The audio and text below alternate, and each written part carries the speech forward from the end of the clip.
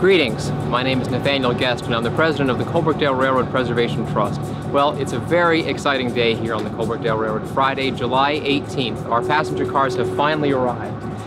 They arrived today after a journey from Pottstown. Coach number 4970 and coach number 5033 arrived on a train pulled by our newly repainted locomotive number 7580 and our open car, which was just finished being painted yesterday.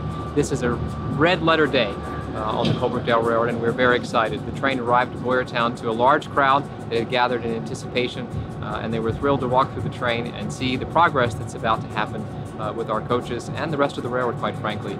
If you're excited about the progress, if you're excited about this project as I am, I ask that you help move the project forward by becoming a sponsor or a member through our website, colebrookdalerailroad.com. It's a great day here on the Colebrookdale, and I look forward to sharing it with you. Thank you.